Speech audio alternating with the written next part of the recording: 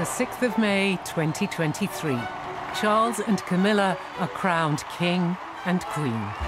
In attendance are 3 generations of the royal family, including the King and Queen's beloved grandchildren.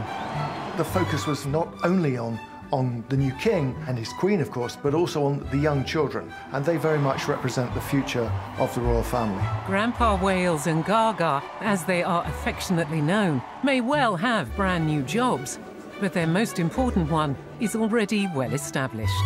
We all know grandparents are important, right? And they are really important in the royal family too. Charles and Camilla have 10 grandchildren between them. And while some are prince and princesses destined to lead the monarchy, I think Prince George is already like a wee king. Others will grow up outside the media spotlight. Their parents have kept them very private. However, they could all hold the key to the popularity of the royals. Charles, he has been thinking about the future of the royal family. Can they influence the King and Queen to change and have a place in the lives of the next generation? The monarchy has to evolve. And what lessons can Charles learn from the relationships with his own grandparents to ensure that Grandpa Wales and Gaga have an everlasting bond with their grandchildren? Every generation in the monarchy changes what has gone before and creates the new normal. They need to set the template for the future because their grandchildren are going to be watching to see what it means to be royal in the 21st century.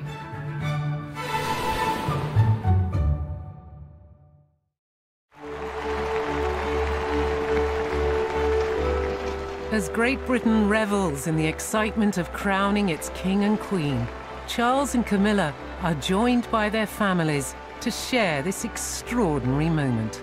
3 generations of the royals attend, showing the past, present, and future. So we have this 21st century blended family with 2 sets of grandchildren coming together. Charles and Camilla are divorcees. A lot of people relate to that, having different families.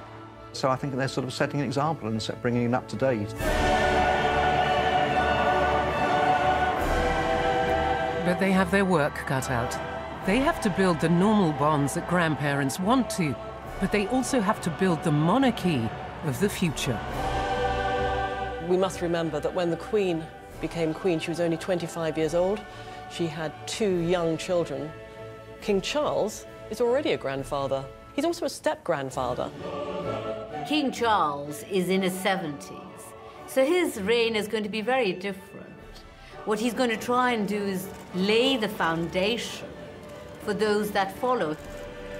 The key to this longevity lies not just with the generation below, but the generation even after that. Having 10 grandchildren between them, the role of Grandpa and Gaga has never been more important. Charles has 5 grandchildren, 3 from his son William and his wife Kate, George, Charlotte, and Louis.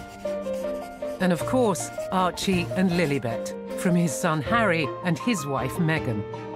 Camilla also has 5 grandchildren. They are Lola and Freddie from Camilla's son Tom, and Eliza and twins Gus and Louis, to Laura, Camilla's daughter.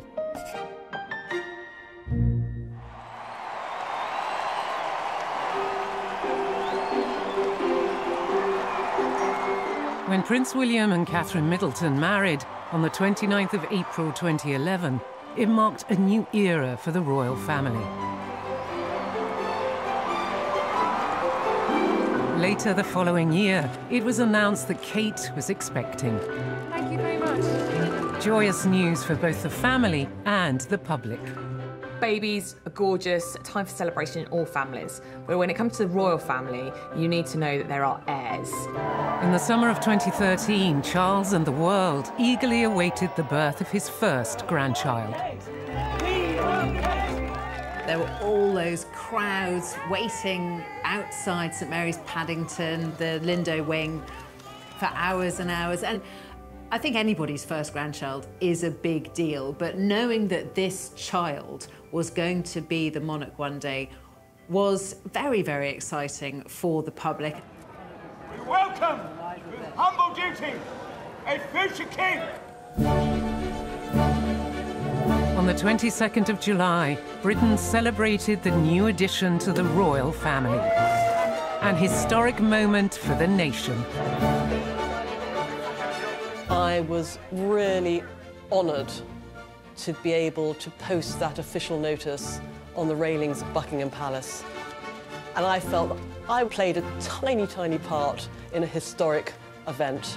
The declaration, like the baby, was small but hugely significant.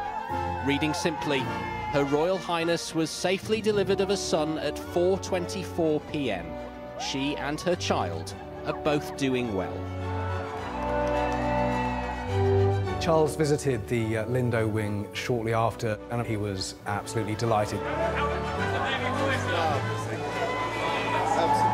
You wait and see, you'll see in a minute. I know from speaking to friends and colleagues how excited the King was to become a grandparent for the first time. Prince George Alexander Louis was finally shown to the waiting world by his proud parents. Charles was determined to be a devoted grandfather from the start. It's often easier to be a really happy, devoted grandparent than it sometimes is to be a parent. There are far more stresses and strains, and of course he had a really difficult time with William and Harry at different points. A complicated relationship, particularly when he was separating from Diana, their mother, and then of course Diana's death. Could he have done more? Could he have behaved more like a mother than a father? That's between him and his conscience, but he has the opportunity to pay it forward. But as William and Kate adjusted to being new parents, bonding with his new grandson proved challenging for Charles. Quite understandably, Kate and William retreated from the public world and they went to go and stay with Kate's parents, Michael and Carol Middleton. When George was born, he was almost straight away whisked off to the Middletons' house in Berkshire. Kate had a little baby that cried all the time. George was, you know, a very noisy and loud baby. So of course she wanted to go to her mum. So in the early years, I'm sure the Middletons, Grandma and Grandpa Middleton, did see more of George than Charles did.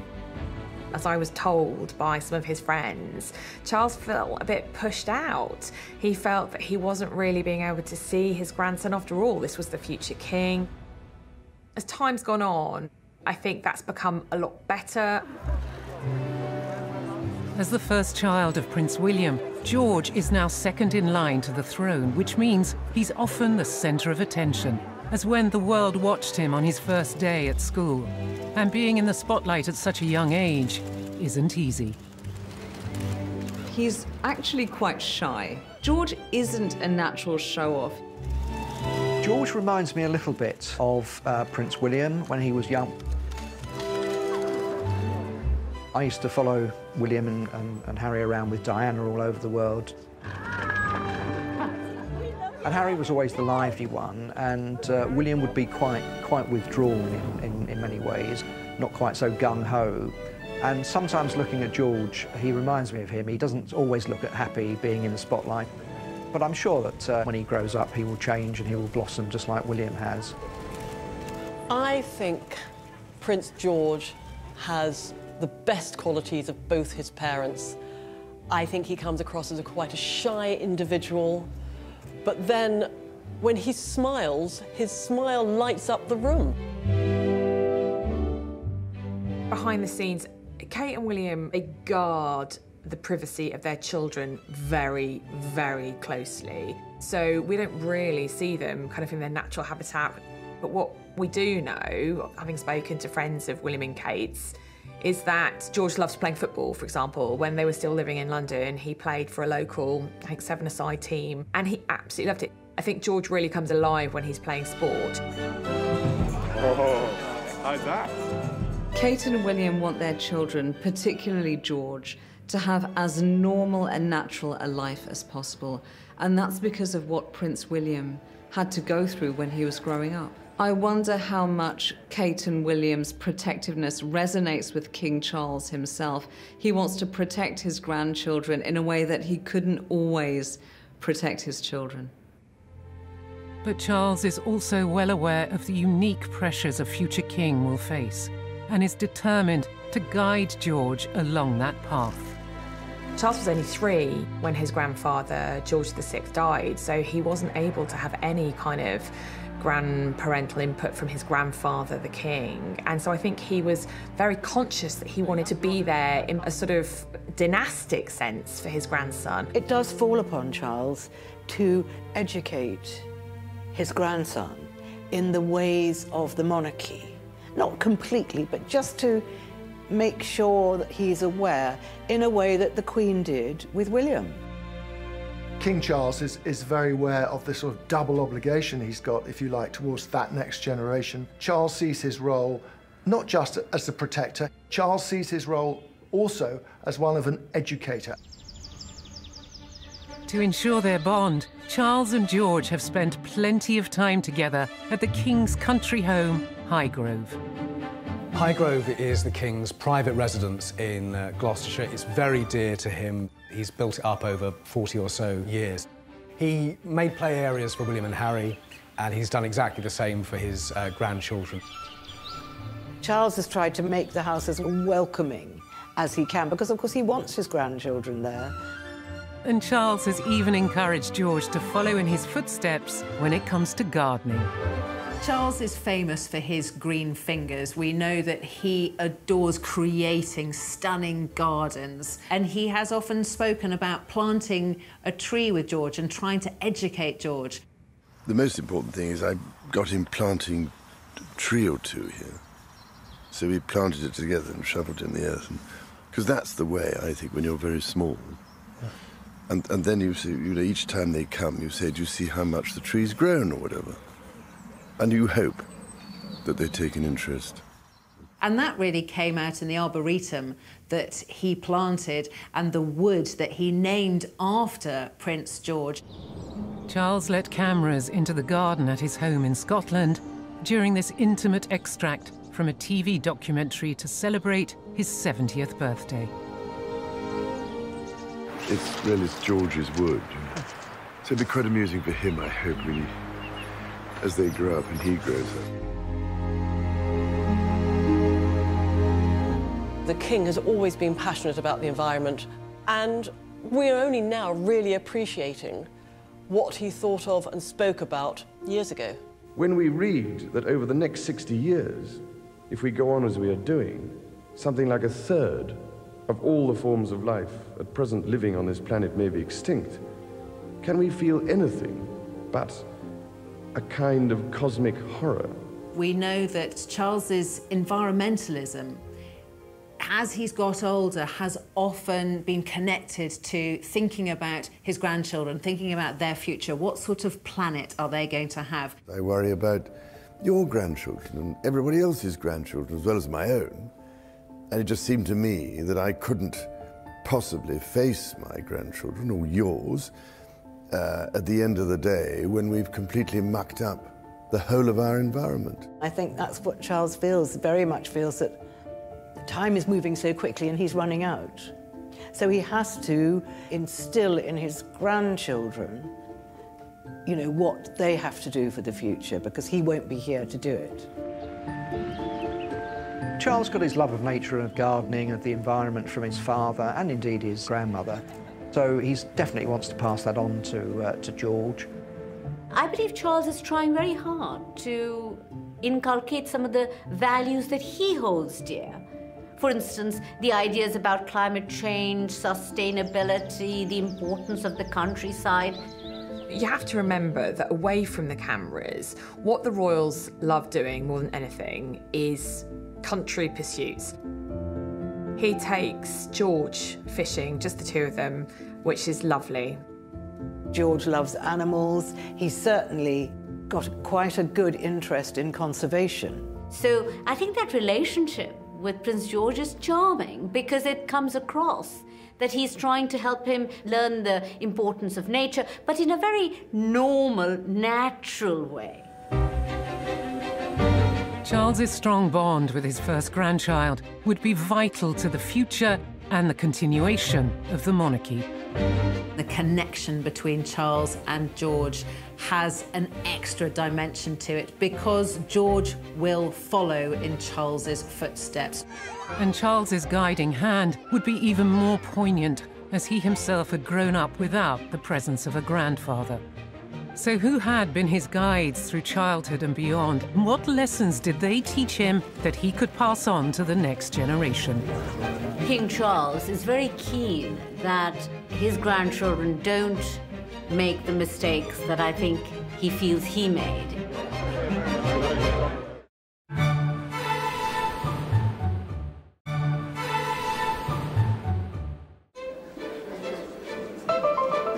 Even though Charles's title has changed and he's now the king, he's still known in his family by another name. The royals love a nickname, and it was George who first called Charles Grandpa Wales. I think he's an incredibly warm, genuine, fun-loving individual. So I can only see him being an extraordinarily hands-on grandfather. We don't actually see a lot in public of Charles and George interacting, but with the late Queen, they were making a Christmas pudding together, and it was very funny when George really got stuck into the stirring. Charles is helping to prepare his grandson to be king one day. And it's clear George is beginning to understand those responsibilities.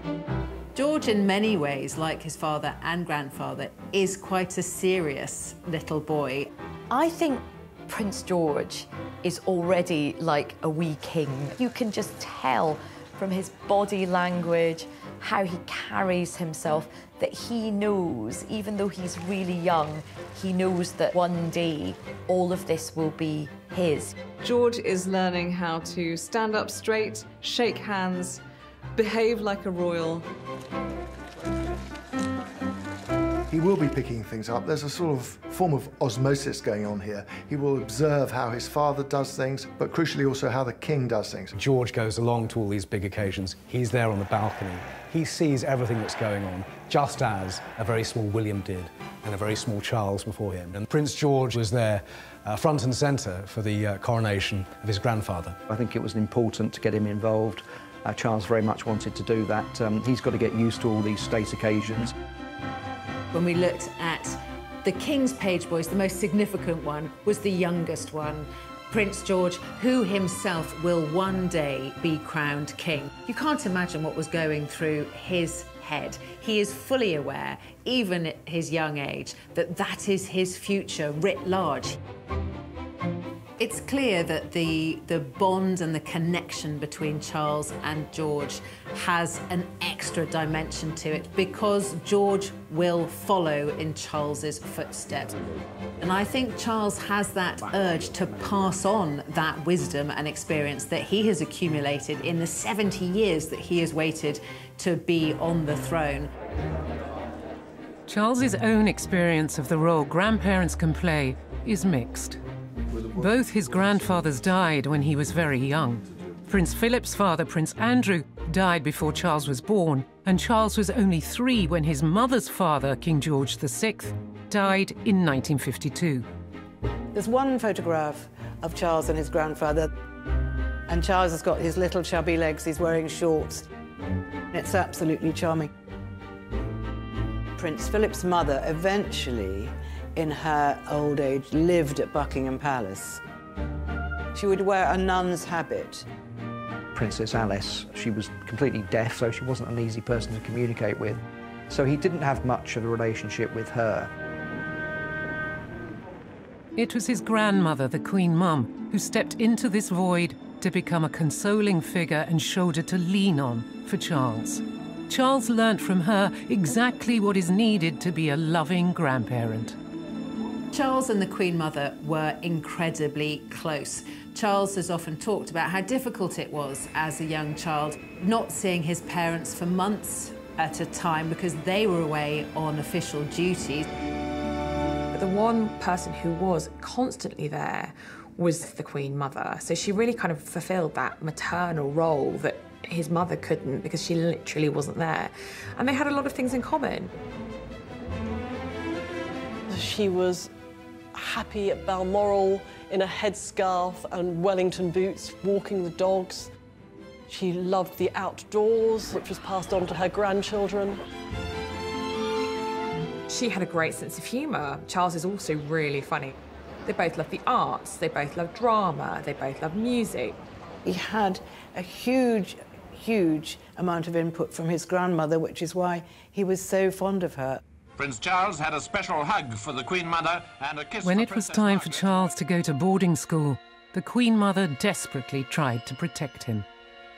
Prince Philip wanted to send Charles to Gordonston, the very tough boarding school in Scotland that he himself had gone to. The Queen Mother didn't want that for Charles. She realised he was a sensitive soul, and she wrote and told the Queen that she thought he'd be much better off going to Eton and he would much more enjoy it. But Prince Philip was determined to send him to Gordonston, which he didn't take to at all, and was bullied badly and hated every minute of it. There obviously was some regret about that schooling decision. It didn't work out for Charles, and perhaps in retrospect they may have done things differently. But what it did demonstrate was that the Queen Mother always had Charles's best interests at heart. Aside from the Queen Mother, Charles's closest relative growing up was undoubtedly Louis Mountbatten, his paternal great-uncle. Earl Mountbatten was a cousin of the Queen and was also related to Prince Philip. He was effectively Charles's honorary grandfather. The two men were very, very close. He was a mentor. He was somebody that Charles could go to. He could spend hours and hours talking to him, and in a way that he just didn't have that relationship with his own father. By the 1970s, when the young Charles was one of the most eligible bachelors in the world, he again leaned on the experienced cosmopolitan Mountbatten for advice. It was Mountbatten who warned Charles of the unsuitability of a certain Camilla Shand. There are various stories about whether Charles missed his chance to pop the question to Camilla, but they were definitely an item in the early 70s. He did meet the woman of his dreams, and that woman was Camilla. But lots of people didn't feel it was appropriate, particularly Lord Mountbatten, who had a very traditional view of who the future king should partner up with. He thought Charles should be with some kind of ingenue who was still a virgin, and that's why he was very much steering Charles clear of Camilla. While he was away, she married Andrew Parker Bowles. But at some point in the 70s, that relationship rekindled. Probably what would have been better for everybody is if people had just let Charles marry the person he had wanted to marry from the start. I think King Charles is very keen that his grandchildren don't make the mistakes that I think he feels he made in not standing up for what he wanted, particularly when it came to matters of the heart. And therefore, I think what he wants to do is to try and help these young grandchildren grow up in as normal a way as possible and create more fully rounded human beings who are unafraid of their emotions and who are able to have the confidence to marry whom they want and to have a happy, successful, and fulfilled personal life. Charles had two close older relatives who were dear to him, and that closeness has fueled the love for his own grandchildren. But although Charles now has Camilla at his side, this is bringing challenges that no other monarch has faced: step-grandchildren. And forming natural close bonds isn't always easy. Well, William has said that Camilla is very much the wife of his father and not a step-grandmother, so I think that gives you an indication of the relationship. So what part will the new Queen play in the life of the young royals? I don't think, to be honest, there is a huge amount of relationship between Camilla and George. As anyone from a blended family will tell you, it's quite tricky.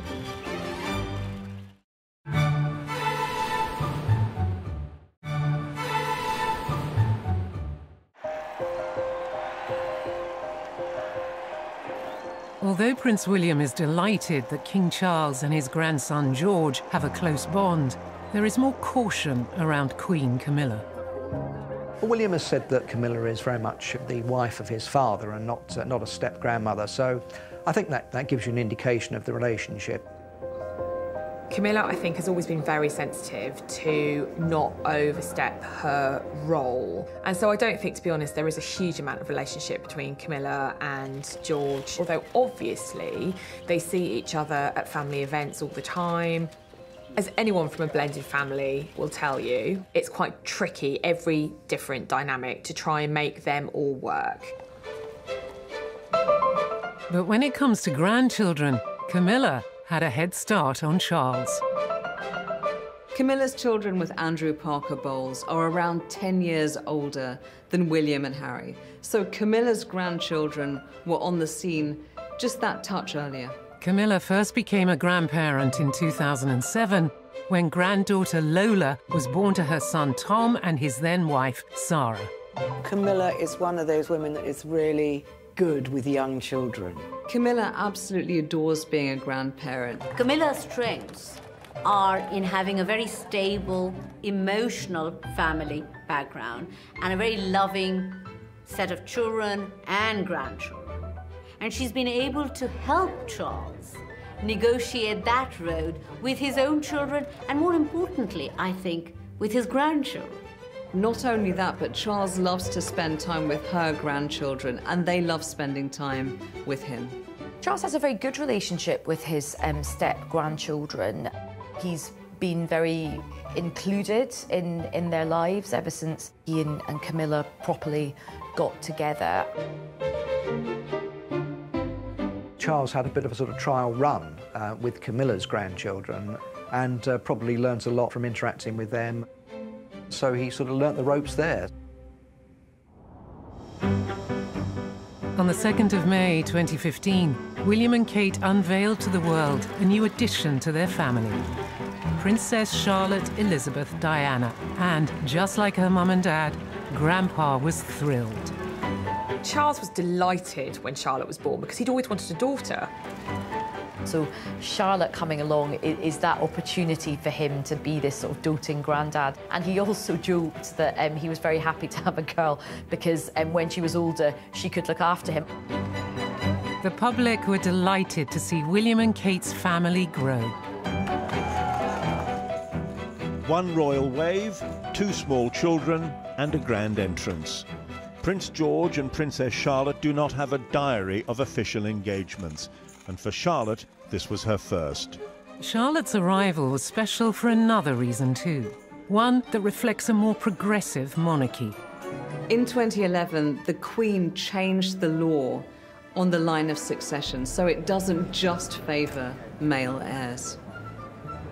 This means now that Princess Charlotte will be the first royal princess not to lose her place in the line of succession, which is wonderful. She's third in line to the throne, and she could have a very, very important role because if George doesn't have any children, for example, she could become queen one day and her children would follow on from her.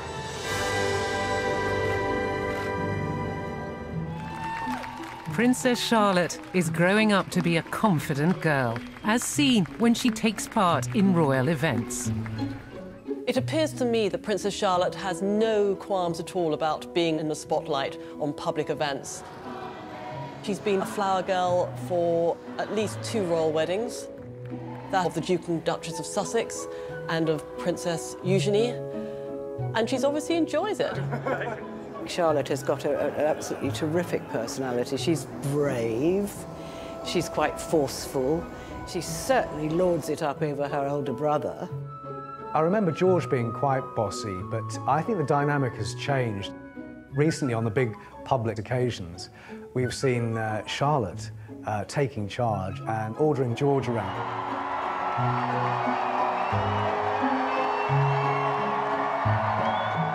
I think Charlotte follows in the true tradition of tough Windsor women. I think the one thing that everybody really noted about Charlotte was the resemblance to the late Queen. You know, people could really see that strongly in her features and her mannerisms. I think she puts me very, very much in mind of how Princess Anne was as a little girl. Charles was very shy and reticent. Anne wouldn't put up with any nonsense from anyone, and I just feel that Charlotte has those attributes. Charlotte comes across as a very confident young person, doesn't she? And I think having role models like her mother and Camilla must help her grow in confidence in her public role. I think she's very much the one in charge. At one point at the Queen's funeral, as the coffin goes past her, she was telling George what to do.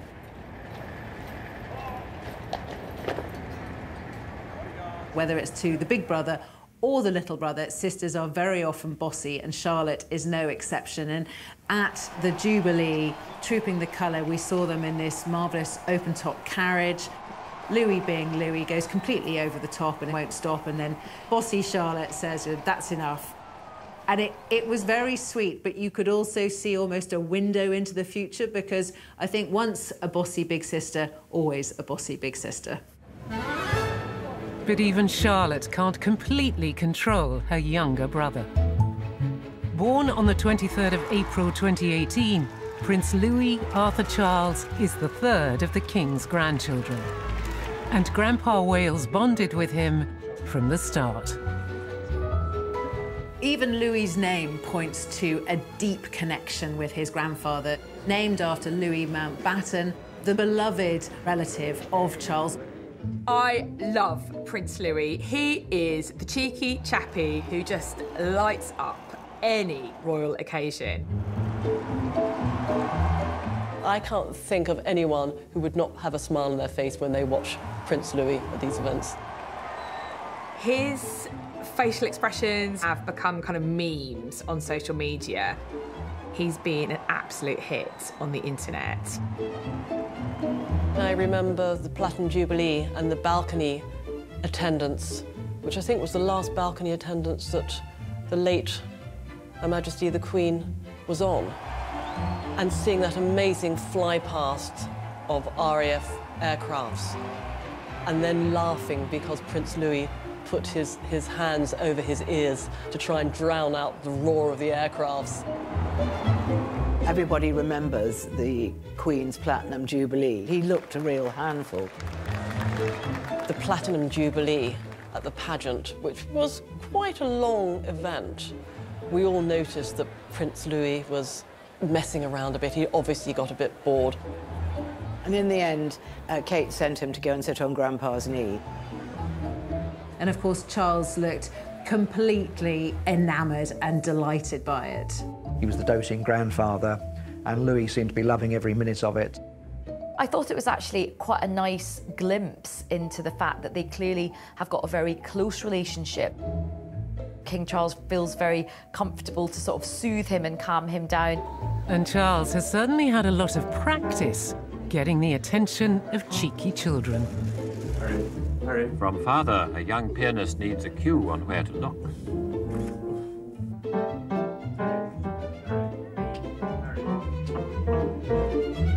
Charles, of course, is a father of two sons, just 2 years between them. They were a bit of a handful growing up, William and Harry, and Charles knows what it's like. Louis very much looks like the joker of the pack. He reminds me of Harry at the same age. He'd always be the one who was up for a lark.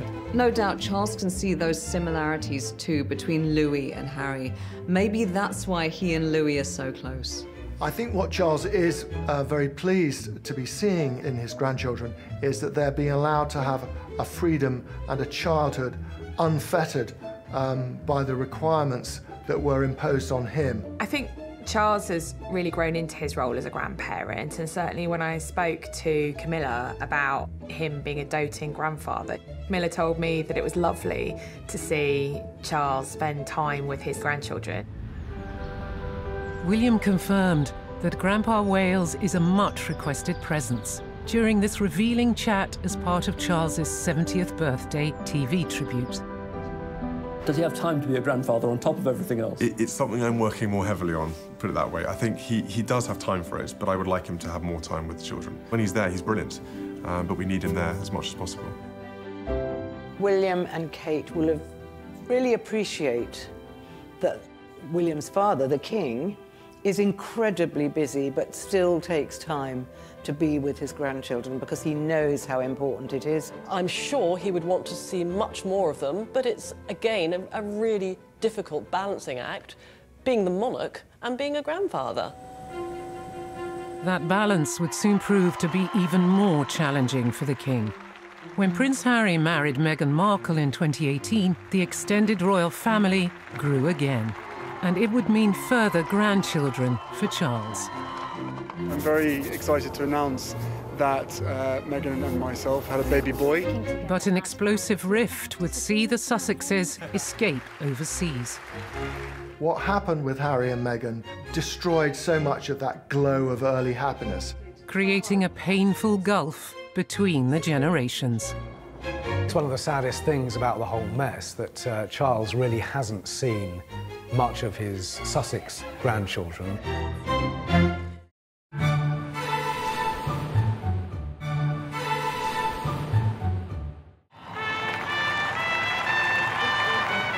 In 2018, Prince Harry married Meghan Markle. Meghan, a successful American actor, was very different from previous royal brides. The most important way in which Meghan differed from Harry's other girlfriends, or indeed from other members of the royal family, was the fact that she is biracial. As soon as the wedding was over, people started speculating and thinking about the future. Children. We were going to have biracial children in the royal family. Meghan Markle's arrival is very significant for the royal family. She is biracial. Her children are going to be a quarter African American. That sounds like a tiny amount to anyone who lives in the normal world, but in the royal world, it is a huge transformation and a huge change. Charles and Camilla must have been very aware of how progressive a non-white grandchild would be for the royal family. In many ways, the birth of Harry and Meghan's first child was going to be even more significant than the birth of Prince George. The family is intermarrying across cultures and races and creeds and colours. It signifies that the royal family is happy to literally and symbolically embrace diversity. They had a really massive golden opportunity, sending a signal out to multicultural Britain that actually somebody who looks a bit like you has got a place in this family. And in May 2019, the world received the joyful news that a new royal baby had been born to the couple. From the moment he stepped out in the royal mews at Windsor Castle this afternoon, there was no hiding the elation on the face of this new dad. A delighted Prince Harry announced the birth of his son, Archie, to the world. I'm very excited to announce that Meghan and myself had a baby boy early this morning, a very healthy boy. Mother and baby are doing incredibly well. Archie is King Charles's fourth grandchild.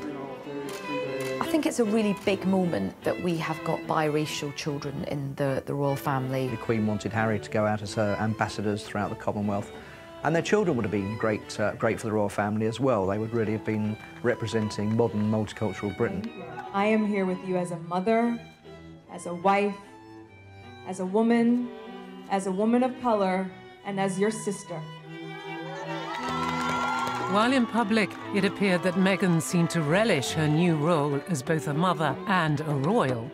Behind the scenes, the couple were increasingly unhappy with royal life and were making plans to leave Britain. I feel very dismayed that we had the first non-white person, the first biracial, mixed-race woman to come into the royal family. It was a moment of advancement and modernity and progress, and look what happened.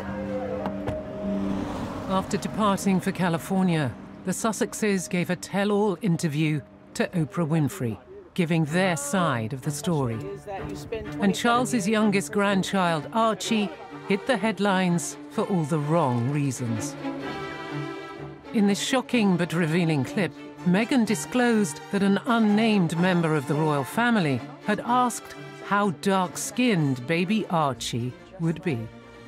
And also concerns and conversations about how dark his skin might be when he's born. What? It sent absolute shockwaves, not just throughout the UK, but throughout the world, with headlines of "The royal family is racist." And while a stunned Charles was left speechless, Sir, can I ask, what did you think of the interview? it was left to William to reply. We're very much not a racist family. This alleged conversation about speculating about the colour of the child's skin isn't even mentioned in Harry's book. And he's now accusing the media of accusing the royal family of being racist. In this exclusive ITV interview with Tom Bradby, Harry attempts to clarify what was said by Meghan in that infamous Oprah interview. In the Oprah interview, you accuse members of your family of racism. You don't even... No, we didn't. Well, The British press said that. Right. Did Meghan ever mention that they were racist? She said there were troubling comments about Archie's there was skin concern colour. about his skin colour. Right. Wouldn't you describe that as essentially racist? I wouldn't, not having lived within that family. Right. Now, funnily enough, sometime later, in a subsequent interview that Prince Harry did, he denied that he had accused the royal family of being racist and said actually what it was unconscious bias, not racism. So that is one of many controversial parts of the whole story. Did that conversation even happen? We don't know. Whatever the truth, it's clear a wedge has been driven between the two families. The unintended consequence of which is that Archie has rarely seen Grandpa Wales or Gaga. Archie was born in the May, and I think then Meghan and Harry left for Canada in the November. And I remember a friend of Charles telling me that I think he'd only seen Archie twice in that time. I think it's one of the saddest things about the whole mess that Charles really hasn't seen much of his Sussex grandchildren. For the foreseeable future, it looks like Archie will be growing up in America, completely cut off from his royal relatives. I think the royal family have missed a huge opportunity. One of the big challenges facing the royal family, they're going to fight for relevancy, they're going to fight for status and affection, particularly with a changing Britain. Having an American branch of the royal family could be a really positive thing, both in terms of the PR, but also in terms of bringing the family closer together, making them seem more modern, more in touch. In 2021, Harry and Meghan became proud parents for a second time. In a hospital in Santa Barbara, Meghan gave birth to a baby daughter. In America, the news of the royal birth was greeted with surprise and delight. So cute, we can't wait, a baby here. It's so cute. It's Santa Barbara, a royal baby here in town. Yeah, it's so cool. We couldn't be prouder that they chose Montecito to have a baby. Their new arrival was named Lilibet Diana, after the late Queen and Harry's mother, Diana, Princess of Wales. The name Lilibet comes from a nickname that the Queen herself was given because when she was small, she couldn't pronounce her own name, which is Elizabeth. Well, there were certainly eyebrows raised when it was announced. It's a very intimate nickname. I mean, it's not used by wider members of the royal family. Meghan and Harry wanted to honour Queen Elizabeth, but also remind the rest of the world, excuse me, we're royals too. And it wasn't just the controversy about Lilibet's name that surprised observers. In an unguarded moment, the Duchess of Cambridge revealed that the royal family had yet to see the newest addition to the family. I can't wait to meet her, because we haven't yet met her yet, so hopefully that will be soon. Have you FaceTimed with her? No, I haven't, no. I actually think it's devastating that Charles has literally no relationship with Archie and Lilibet. He's only met Lilibet once. That was when she came over with her parents for the Platinum Jubilee. Charles may not have a relationship with his youngest grandchildren, but since he became king, a big change has happened in their lives. Archie and Lilibet are now officially a prince and princess. Being a prince or a princess is in your blood. It doesn't matter where you live, whether it's Windsor or Montecito. It would only happen, though, on the death of the Queen and their grandfather, Charles, becoming the king, because grandchildren of monarchs are prince and princesses. But being a prince or princess in California, outside of the royal family, is going to be far from easy. They will be bringing them up in California, but it is absolutely their right to use those titles whenever they want to. Americans, as we know, love all those titles, but we don't know if they will in 20 years' time. It might be a real hindrance. When her children were born, Princess Anne turned down titles for them. And while her son and daughter, Peter and Zara, are still in the line of succession, they have grown up plain old Mr. and Miss. I think that Princess Anne was absolutely right, and she was very far-sighted to be thinking that in the future these titles are going to be a nuisance. Princess Anne is really lauded for trying to get as normal a childhood as possible for her children. They're still part of the royal family, but they've been able to have their own business careers, make their own money, and be a bit more normal than their cousins. I think not having a title potentially gives you more freedom to pursue your own interests. And of course, Zara Tindall, as we all know, was an Olympic show jumper rider representing Great Britain. You can't have the privilege without the responsibility. Now, Archie and Lilibet are going to have the privilege of the title, the style, but without the responsibility. And that is not a good idea. And although they are royals by birth, Prince Archie and Princess Lilibet missed out on seeing their grandfather crowned. One of the possible reasons Meghan couldn't make the coronation was that it coincided with another big day, Archie's 4th birthday. I am 99.9% sure that the choice of the coronation date had nothing to do with anybody's birthday, including Archie's. There were lots and lots of different moving parts when you choose such an important event. It's not just an event where you have to check whether your nearest and dearest can make it, like, at a normal wedding or something like that. And despite his fatherhood obligations, after an apparent heart-to-heart with Charles, Harry decided to attend the coronation. It is quite a twist of fate that the coronation is taking place on Archie's 4th birthday. And it's quite bittersweet because, of course, Archie is not going to be there.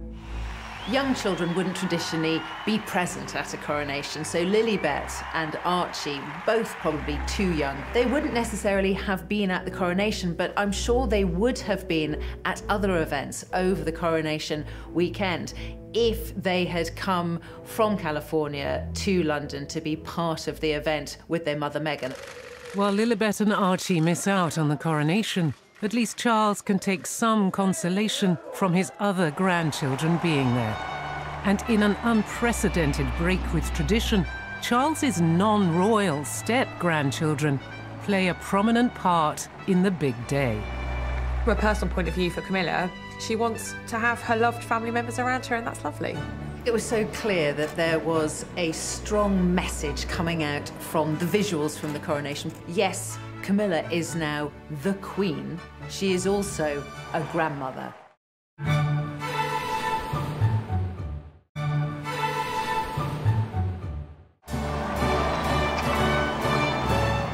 On the 6th of May 2023, King Charles and Queen Camilla were crowned in front of ecstatic crowds.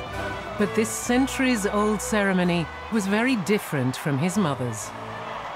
The difference between King Charles's coronation and that of his mother, and that scale.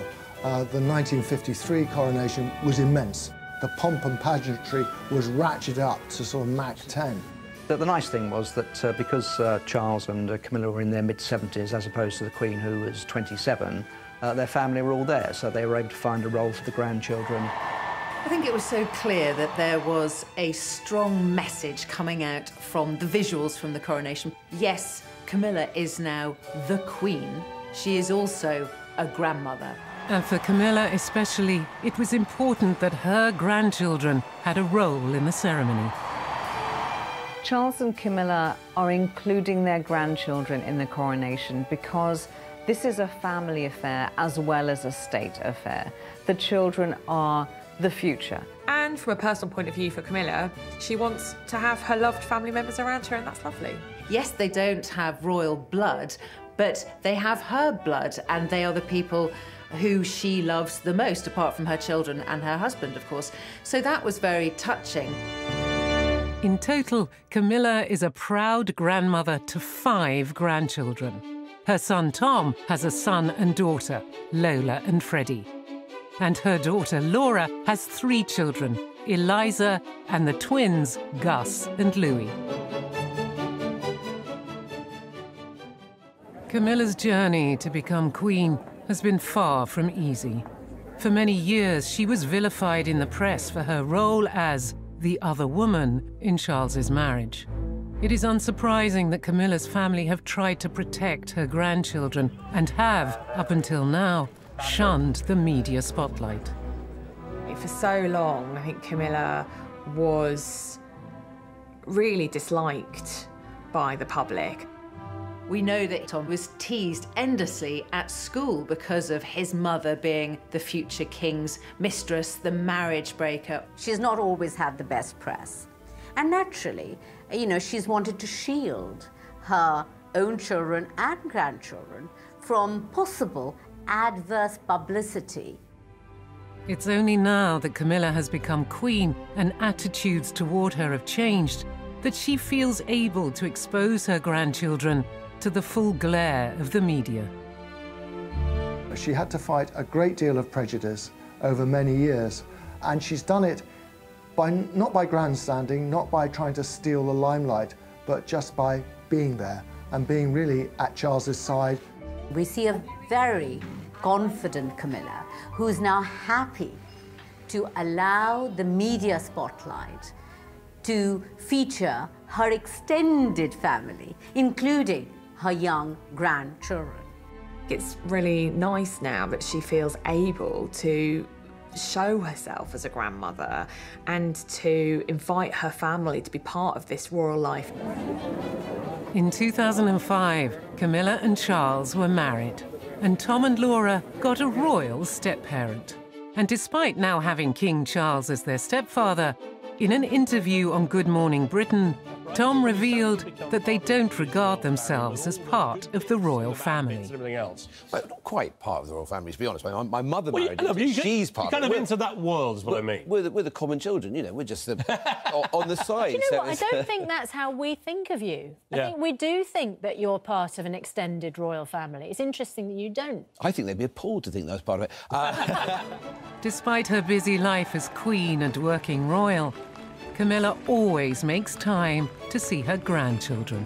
I think Camilla comes across as an excellent grandparent. One of the reasons that Camilla kept her house, Ray Mill House in Wiltshire, was because it's very close to where her son and daughter live in the Cotswolds. There's obviously a real intimacy there. We're told that very often when she's in Wiltshire, Camilla will go and collect one of her granddaughters from their schools. She's been very good, actually, I think, about keeping that side of her life going. In fact, for Easter Sunday this year, she left the church service a little bit early because she was going off to have Easter Sunday lunch with her family. Doting grandmother Camilla has been keen to pass on to her grandchildren one of her greatest passions. We know that Camilla is a big reader. She does a lot of charity work for literacy. And as Camilla revealed in this interview with the Children's Laureate Joseph Coelho, she loves nothing more than encouraging her grandchildren's love of reading. It was just a wonderful way of getting to know them, you know, as you say, bonding, sitting on the end of their bed and just reading. You know, we took it in turns to find our favourite stories. And what's lovely, it's really got them reading. I mean, properly reading. They are bookworms now. She enjoys spending time with them, reading stories, particularly, apparently, Gangster Granny is a favourite. She often talks about her grandchildren and how proud she is of their love of literature and reading, and how she buys them books, whether it's the Philip Pullman books or Dracula for some of her grandsons. As well as a love of reading, Camilla and her grandchildren also share some other interests. Grandsons Gus and Louis have introduced their grandmother to a new pastime. Gus and Louis, they've introduced her to modern things like TikTok. She talks about doing Wordle with one of her granddaughters every day and how satisfying it is when she beats her. Camilla is a devoted granny, actually, and what's so lovely is that every year she goes on bucket and spade holidays with all her grandchildren. I think she feeds off the grandchildren, and I think they keep her young. I think one of Camilla's great strengths is that she's got real-world experience, and I think that gives her a dynamic, if you like, a handle on what's going on in the world, which is useful to the king. And Camilla has a very special way of showing her love for her grandchildren to the public. At the coronation, Camilla had the names of her grandchildren sewn onto her dress. We know that Camilla is devoted to her grandchildren, so much so that she wears it not quite on her heart, but round her neck. We often see her wearing this very sweet pendant, which has the 5 initials of her 5 grandchildren. She's inherited and been given lots of big diamonds recently, but that necklace is special. And it's not just Camilla who enjoys spending time with her grandchildren. Camilla has told us that Charles and the step-grandchildren get on like a house on fire. Camilla has said they absolutely adore him. They call him Umpa, apparently. In this exclusive BBC interview filmed for the King's 70th birthday, Camilla revealed that Charles is a very hands-on step-grandparent. He will get down on his knees and crawl about with them for hours, you know, making funny noises and laughing. And my grandchildren adore him, absolutely adore him. He reads Harry Potter, and he can do all the different voices, and I think children really appreciate that. Camilla and Charles enjoy nothing more than spending family time with her grandchildren at Birk Hall, their home in the Highlands. Charles and Camilla love Birk Hall. I think it's probably their favourite place on earth. And sometimes she'll take all the grandchildren up and Charles will be there, which is lovely. And that's where I'm sure the king will feel relaxed. It's when those doors shut and the crown comes off where he can be a grandfather. And while King Charles and Camilla's grandchildren have been brought together at the coronation, their futures are going to be completely different. I think the message that Charles was sending out was that it's all about the future. He wants to make sure that whoever comes after him has a plan, knows what they're doing, and is ready to take on the mantle.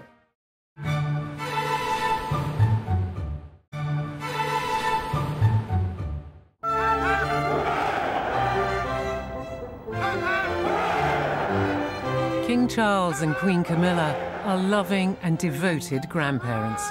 And as their grandchildren grow up, what role will Gaga and Grandpa Wales play in their lives? I think the message that Charles was sending out by including these young pages of honour was that it's all about the future.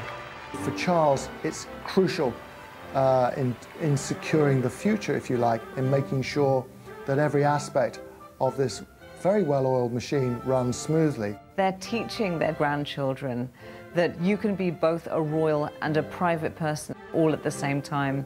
Camilla and Charles have been concerned for years about the future and creating a lasting legacy.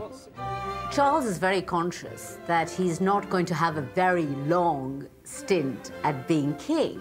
So he's a man in a hurry. But I think that Charles feels that,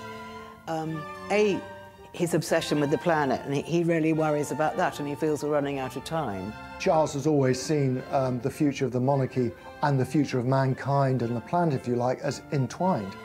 Most recently, during a visit to a car factory in Oxford, King Charles was clear about the importance of developing green technology for the generations to come. The development of technology like electric vehicles, or green hydrogen for that matter, for heavy transport, is vital for maintaining the health of our world for future generations. Something I'm only too aware of today, having recently become a grandfather for the 5th time.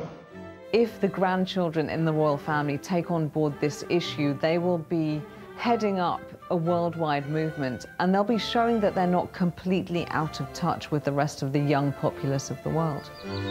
And while Charles has always been a step ahead with environmental issues, Camilla has been developing her own legacy. There are lots of moving parts to monarchy, and the way it works best is when each complements the other. Camilla sees her role very much as supporting the king, taking on a number of key interests which very much complement what he's doing. Camilla, the Queen, is doing this work that's very much to do with literacy. Kate herself has got an early years project, and you can see that when the time comes, there will be something to hand on to Charlotte. And when it comes to the royal family, Charles has been making plans to take the monarchy into the 21st century. Even though he's only 9 years old, Prince George must be aware of the heavy responsibilities that await him. Seeing him at the coronation, it can't have escaped his thought at some stage that this one day will happen to me. George, like his grandfather, may well have a long time as an apprentice. He may well also be an older king. It will be useful for him to just tell his story to George, because there is a big responsibility. You know, George can't have the sort of crazy teenage years that maybe his siblings can have. You can see that George is going to have to carve out a role for himself in exactly the same way as his grandfather, Charles, did. And while George's future seems set in stone, his siblings is less certain. Charlotte and Louis are going to have to find their place in Charles's new, slimmed-down monarchy.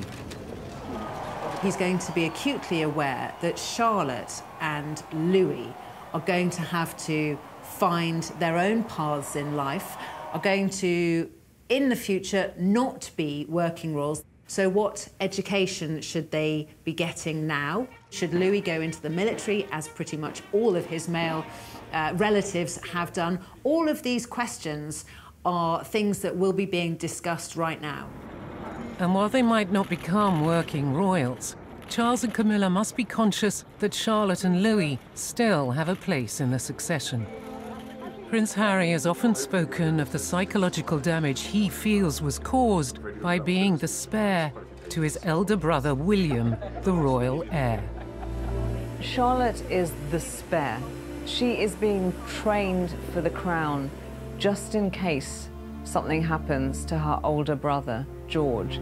Part of what Harry's angst is linked to the fact that he, as the spare, didn't ever feel that he fitted in. He felt that the institution failed to provide him with a legitimate and fulfilling role. I think it would be really worthwhile, Charles, as a good grandfather, to explain to the other two that they're not just spare, they're not just surplus to requirements. And while the lives of the royal grandchildren seem predetermined, the same cannot be said for Camilla's grandchildren. Camilla's grandchildren kind of almost do have that half in, half out position. They're not royal, but they will probably benefit from the sort of the royal stardust. Now that Camilla is queen, it won't be possible for her to keep her grandchildren out of the spotlight. The moment there's a crown on your head, the world is interested and it wants gossip. Camilla's grandchildren will always be of interest to the press. Let's hope it doesn't get too intrusive for them. They will want to build their own careers, their own lives. We might be seeing more of Camilla's grandchildren in the future. But according to Tom Parker Bowles on the Newsagents podcast, that won't involve them being a formal part of the firm. But does it feel weird for you to start sort of thinking of her as the Queen? Not really, because she's still, you know, our mother. I say our, speaking not the royal we, speaking for my sister and me. But she is she's our mother, and it's, I think, change happens, but I don't care what anyone says. This wasn't any sort of end game. She married the person she loved, and this is what happened. Anyway, you're not going to find us with sort of great estates and being called the Duke of whatever. No, that would be appalling. The Duke of Tom. Neither Tom nor Laura are really interested in that side of things. And who can blame them? I mean, they want their children to have as normal an upbringing as possible. Please welcome Meghan and Harry, the Duke and Duchess of Sussex. And across the Atlantic, the Sussexes continue to make a new life in America. Is there any hope for reconciliation between them and the royal family in the future? I very much doubt that Charles is ever going to go and stay at Montecito with, "Hi, Grandpa Wales just popping in." I mean, that's just not going to happen. Charles just doesn't roll like that. It's up to them to make the concession and to come here. But if they don't do that, Charles will not see his grandchildren. In this recent insightful ITV interview, Harry expressed his desire to heal the rift, but it came with conditions. And I sit here now in front of you asking for a family, not an institution. I want a family. For the time being, the Sussexes and the royal family will be leading separate lives. However, like with many other families, the key to bringing them back together already exists. I don't feel that they've totally burnt their bridges with the royal family, because I don't think Charles would do that. It's his son. Grandchildren sometimes can be key to a family reuniting and healing those wounds. And I'm sure a lot of people hope eventually that can happen with Harry. Whatever the future brings, one thing is clear, that King Charles and Queen Camilla only want the best for their grandchildren. I'm sure the overriding factor for Charles with all of them is that they're happy and well-balanced and well-loved. Why are we obsessed with royal grandchildren? It speaks to stability, continuity, that while we might have an elderly monarch, which we now have with Charles, we still have the youth and vigour, the green shoots of what's to come. And Prince Harry's secrets of his Hollywood life are explored brand new next Saturday at 9:05. This week in the Caribbean, Ben Fogle explores the buried city, meeting those whose lives were torn apart by a huge volcanic eruption. That's brand new Tuesday at 9. Next, soap stars go horribly wrong.